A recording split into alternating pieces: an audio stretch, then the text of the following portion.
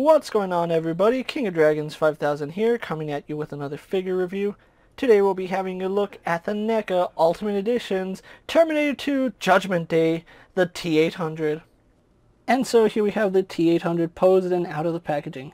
Before we take a look at the figure, let's actually run through his accessories really fast. The T-800 comes with 3 different head sculpts. We do get one where he does not have his sunglasses on. We have one where he has his sunglasses on, which is my preferred look. And then we also do get a battle-damaged head, which has the endoskeleton exposed. He also comes with 4 different weapons. He comes with a handgun, which does fit in his right hand.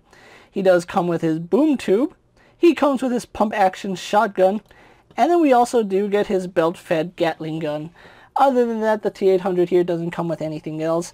I think a different set of hands would have also been nice, maybe a pair of fists, but that's just me personally. So with that out of the way, guys, let's actually move on to his details. And so here we have a closer look at the T-800, and I have to say that NECA did a really good job with what this figure is. Now, they did mark it off as the Ultimate Edition's Terminator, but it's really just a mixed match of old parts mixed with some new legs. They really didn't improve too much on this figure with the exception of his waist down. So everything from the waist up is from the original NECA Terminator figure. Now, that's not necessarily a bad thing, but it is kind of outdated in terms of paint and sculpt. The reason I say that is they went with the classic neck joint right here for the ball joint, so we don't get a separation of the head and neck. As far as the likeness goes, I honestly think this is a really good job for being a really old sculpt. It still has that Arnold Schwarzenegger look. I'm pretty sure if they were to use the new photoreal technology that they are using on some of their newer figures, this would be a much better figure, and I hope to see them reissue the T-800 and the T-1000 with that photoreal, because I think it'll make those figures pop even more. But yeah, it's a really nice head sculpt, and it has aged exceptionally well. I know there's a lot of head sculpts that don't age well. I think put some photoreal on that and you have the ultimate, no pun intended, T-800 from Terminator 2. Having a look at his outfit here, you can see that I have him with the bandolier on with all these explosive shells. If you really want to, you can take this off. All you need to do is pop his head off and just take it off. I left it on because it's how he looked at near the climax of the movie, where he was broke into Skynet basically, and I really like these. They are all painted well, they're detailed nicely. A little bit of slop right here on mine, you can see that there's some gold paint there, but overall it's well done, and they even painted the buckle back here, so really nice detail there. I kind of wish that this strap opened up so you could store one of his weapons. I think that's a missed opportunity by NECA, but it does look good. As far as the rest of the figure goes, let's actually pop his head off so we can talk about the detailing on his clothing. Really good job with his jacket. This jacket has seen a lot of battles, and you can see it has bullet holes. It's all worn and raggedy. Really do like that. The t-shirt underneath him is that military green-gray that we saw him with in the movie, so that does look really nice. Let's just get his head back on really fast. But yeah, I love the detailing on this jacket. You see all the bullet holes in the front and in the back. They're sculpted really nicely. You can see he has taken quite a few shots, and NECA, again, with the detailing they did, just brought this out beautifully. Really do like the arms here, and again, we get some more bullet holes here. We have the zipper, which is painted and sculpted, so I do like that. And then we do have him with his leather biker gloves, if the camera will focus on that. So overall, really love the detailing here. They even added this little buckle here on his sleeve, and again, the zipper is sculpted and painted. So overall, from the waist up, this is the basic Terminator figure that we got so many years ago.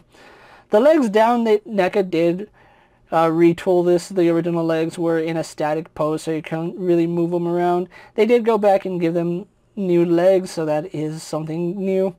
You can see that his belt is painted nicely. It's a really nice brown. The buckle is painted, and all the looplets do go around the buckle, or around the belt. Really like the leather belt, or leather pants that he has on. They did a really good job sculpting all that detail, and it looks good. And they even applied a light brown wash over it just to highlight some of those details, and it's just really executed nicely. I would like to see some battle damage here. I know that there is a little bit of it. Actually, there is no battle damage on his legs. That's a little bit disappointing. I would like to see some bullet holes in his legs, because I'm pretty sure the legs took some hits at some point. But yeah, it looks really nice. And unfortunately, mine does have really loose legs. I'm not really putting much effort in, and you can see they are moving quite a bit. I am going to have to put some kiki in that just to fix it. But it's nothing I can't fix. Really like the buckle on his big boots here. He has these really nice rider boots. So overall, detailing on this figure is well done, and he does suffer a little bit in articulation just because of how NECA designed this figure. They used a really old torso and applied new legs. It works, but I'll get into some things that don't really work. So for now, let's actually move on to comparisons and compare the T-800 to other figures you may have in your collection. And so here we have the T-800 posed next to a Marvel Legends Cyclops and a DC Multiverse Superman. Here we have the T-800 posed next to a WWE Elite Scale figure and a Mezco 1/12 Collective Popeye the Sailor Man. Here we have the T-800 posed next to a Lightning Collection White Ranger and a Star Wars Black Series Mandalorian. And finally, here we do have the T-800 posed next to the T-1000 and the 2-pack John Connor and Sarah Connor. So with the comparisons out of the way, let's actually run through his articulation really fast. The Terminator here does have a ball joint at the neck, so he can look up about that far. He can look down about that far, and we do get some really nice head tilt. There's nothing wrong with a ball joint here at the neck. I think it actually works good. I just wish that there was a ball joint here at his head as well, just to give him a little bit more range of movement. His head does turn left and right, no problem. And if you do push it too far, you will pop the head off the joint, but that's what we've come to expect from figures with interchangeable heads. Arms are on hinges that do go out only to about there, so it's not ideal. His arm doesn't go all the way horizontal. This arm does a little bit better, but again, that is because this is a really old body, and NECA really should have updated this torso. Hopefully down the line they do update a new torso, but I'm not holding my breath. Arms do go all the way around, no problem. And again, you can see how the arm jets off to the side. This one goes up at a much better angle. So yeah, there is some sculpt right here that forces the left arm out to the side. We only have a hinge here at the elbow, and that does give us 90 degrees, which does work fine. And then we do have a swivel. We have a ball joint here at the wrist, not a ball hinge, just a regular ball hinge or ball joint, so that does move around nicely. We do not have any articulation here in the torso. That is a solid piece of plastic. We only have rotation at the waist, no ab crunch, unfortunately. Now, this is where his articulation does get a little bit strange, and I'll go over that really fast. Legs do kick forward really nicely. They do go back, and then they go out exceptionally well. For his right leg, we just have a swivel up here at the hip. We have a single joint at the knee, giving us less than 90 degrees. We do have rotation at that knee. We have a ball joint here at the foot, so it does go back, forward, left and right, as well as swivel.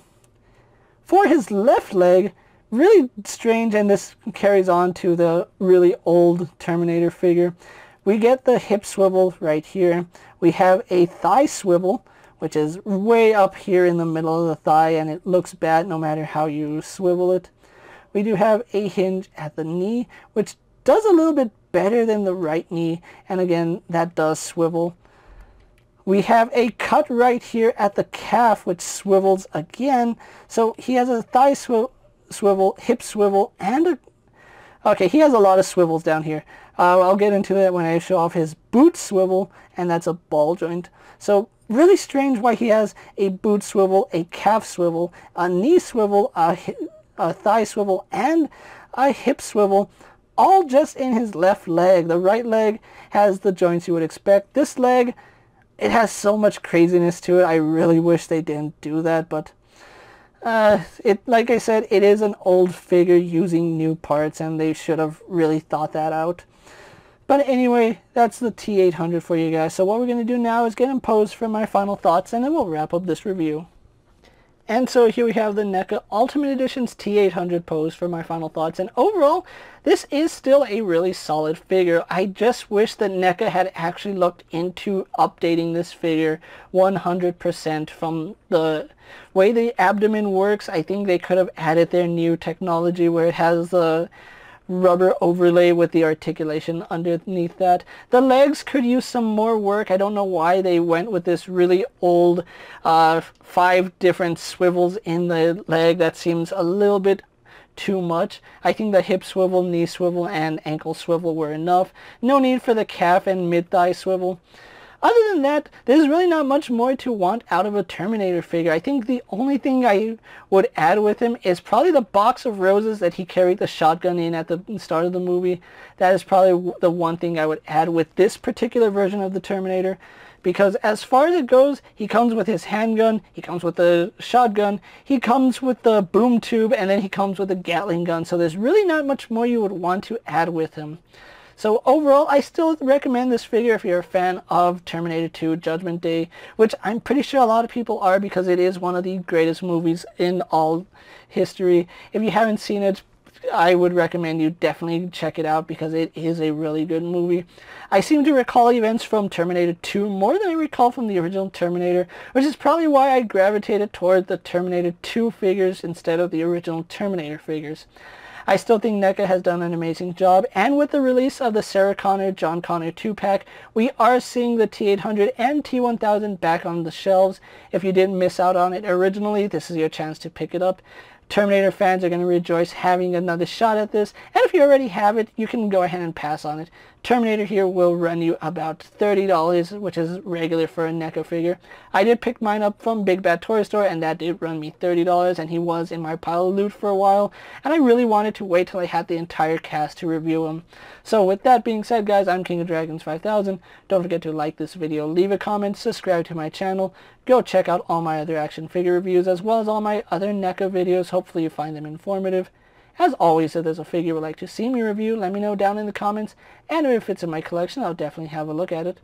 While you're at it, check out my Instagram account for new and exciting action figure photos, and as always, ring that bell to be notified every time I upload a video. Until next time, guys, I'll see you later. Take care, everyone.